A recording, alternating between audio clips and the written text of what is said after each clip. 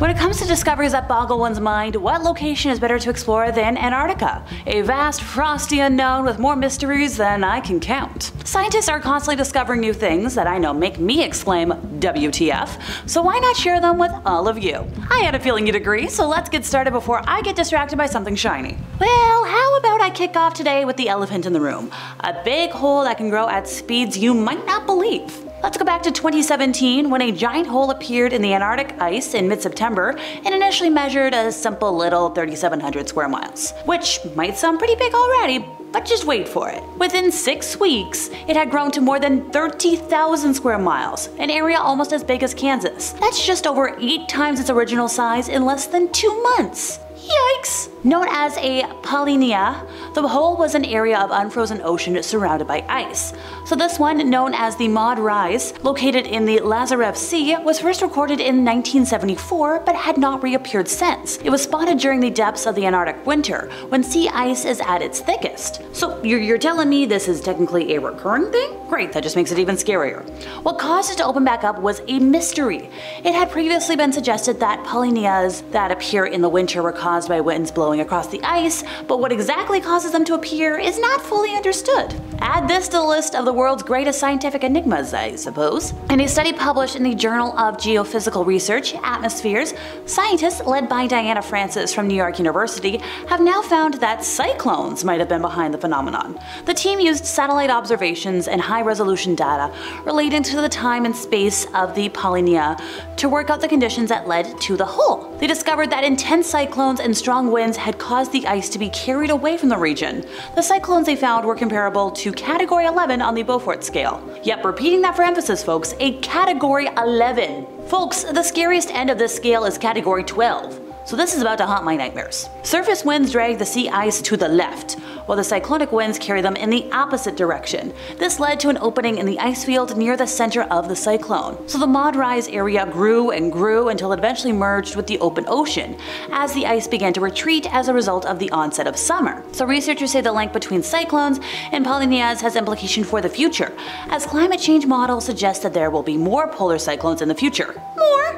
Mid-sea Polynyas are important because of the exchange of heat between the ocean and the atmosphere resulting after their occurrence, especially during the winter months when the sea ice pack is expected to be consolidated. Having such windows affect the ocean circulation and the atmosphere as well, according to experts in a statement. So after the Polynya has opened, it transfers vast amounts of energy between the ocean and the atmosphere, with the potential to globally alter climate because of how it affects ocean circulation. So this is what the experts are going to be working on next. Their focus will be looking at other mid-sea Polynyas and seeing if the same mechanism is causing their opening. And they would also like to look at the frequency of all mid-sea Polynyas around Antarctica and related to the cyclone activity during winters. Pardon me, how is this not bigger news? Mark this down under end of the world news we shouldn't be ignoring. So I know I've talked plenty about the theory that Walt Disney's head is cryogenically frozen and kept somewhere secret for future science advancements, but did you know that someone actually discovered an entire frozen landscape in Antarctica, preserved for time? Scientists revealed in October of last year that they discovered a vast hidden landscape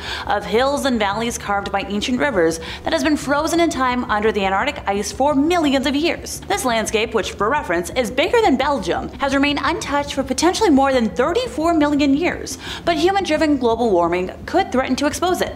Am I shocked by that statement about global warming?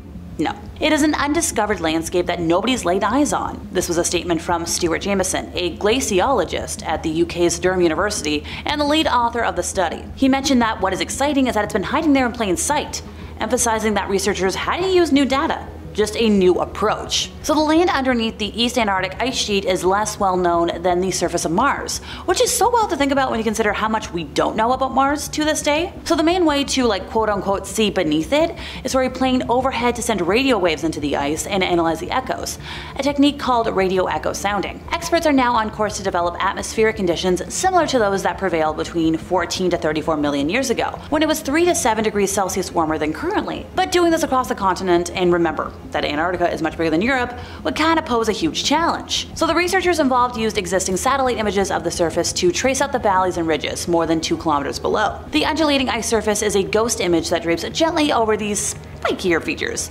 So when combined with radio echo sounding data, an image emerged of a river-carved landscape of plunging valleys and sharply peaked hills similar to some currently on the Earth's surface. It was like looking out the window of a super long flight and seeing a mountainous region below. The area, stretching across 32,000 square kilometers, was once home to trees, forests, and possibly animals. But then the ice came along and it was frozen in time. Exactly when sunshine last touched this hidden world was kinda difficult to determine, but the researchers are confident it has been at least 14 million years. Experts say that their hunch is that it was last exposed more than 34 million years ago, when Antarctica first froze over. Some of the researchers had previously found a city-sized lake under the Antarctic ice, and the team believes that there are other ancient landscapes down there yet to be discovered. The fact that retreating ice over past warming events, such as events that were like 3 to 4.5 million years ago, didn't expose a landscape was cause for hope, but it remains unclear what the tipping point would be for a runaway reaction of the melting. The study was released a day after scientists warned that the melting of the neighboring West Antarctic ice sheet is likely to substantially accelerate in the coming decades, even if the world meets its ambitions to limit global warming. Do y'all remember that last year a massive piece of Antarctic's Brunt ice shelf, about a chunk, I think about the size of 2 New York cities, broke free?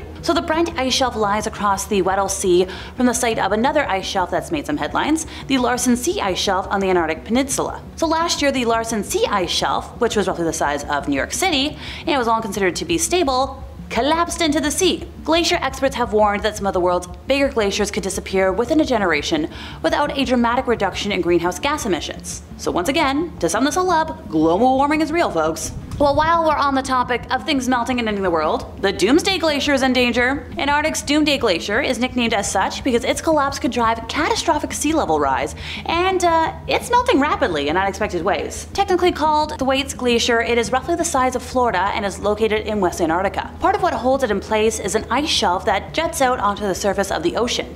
The shelf acts like a cork, holding the glacier back on the land and providing an important defense against sea level rise. But the crucial ice shelf is highly vulnerable as the ocean warms. In 2 studies published in early last year, scientists revealed that while the pace of melting underneath much of the ice shelf is slower than previously thought, deep cracks and staircase formations in the ice are melting much faster. Every year it sheds billions of tons of ice into the ocean, contributing about 4% of annual sea level rise. Particularly rapid melting happens at the point where the glacier meets the seafloor, which has retreated nearly 9 miles since the late 1990s, exposing a larger slice of ice to relatively warm ocean water. The complete collapse of the Thwaites itself could lead to sea level rise of more than 2 feet, which would be enough to devastate coastal communities around the world. But this glacier is also acting like a natural dam to the surrounding ice in West Antarctica, and scientists have estimated global sea levels could ultimately rise around 10 feet if it collapsed. While it could take hundreds or thousands of years, the ice shelf could disintegrate much sooner, triggering a retreat of the glacier which is both unstable and potentially irreversible. To better understand the reshaping of the remote coastline, a team of US and British scientists from the International Glacier Collaboration traveled to the said glacier in late 2019. Using a hot water drill, they bored a hole nearly 2,000 feet deep into the ice, and over a 5-day period sent down various instruments to take measurements from the glacier. The instruments included a torpedo-like robot called IceFin, which allowed them access to areas previously almost impossible to survey. The remotely operated vehicle took images and recorded information about the temperatures and salinity of the water, as well as ocean currents. The scientists found even though the glacier is receding, the rate of melting beneath much of the flat part of the ice shelf was lower than expected. Yay! The melt rate averaged 2 to 5.4 meters a year, according to the study, which was less than previous models had projected. So yay, a little bit of good news. Melting is being suppressed by a layer of colder, fresher water at the base of the glacier, between the ice shelf and the ocean, according to the research. But like I said before, the glacier is still in trouble. Despite small amounts of melting, there is still rapid glacier retreat, so it seems that it doesn't take a lot to push the glacier out of balance. So remember those staircase-like terraces and crevices? Yeah, so those big cracks are going all the way through the ice shelf. Melting was really rapid in these areas. Warm, salty water was able to funnel through and widen cracks and crevices, contributing to the instabilities. So the glacier isn't just melting up, it's melting out. Melting along the sloped ice of the cracks and terraces may become the primary trigger for the ice shelf collapse. The findings adding new layer to a slew of alarming studies pointing to the glacier's rapid melting.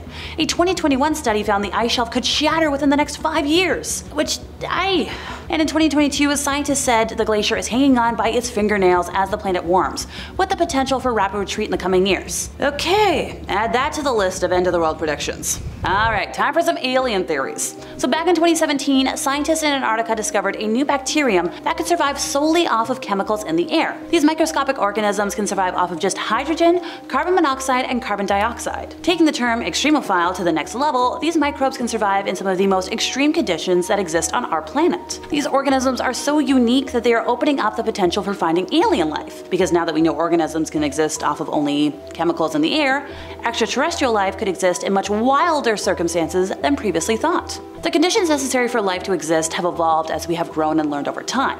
One of the criteria in considering alien planets as hospitable to life is liquid water. But does the discovery of an organism that essentially survives off of only air change that? The research team reconstructed the genomes of 23 microbes and was able to identify 2 species of previously undiscovered bacteria, known as WPS-2 and AD3. Living in the soil with other species, these bacteria survive with little sunlight, no geothermal energy, and extremely limited nutrients.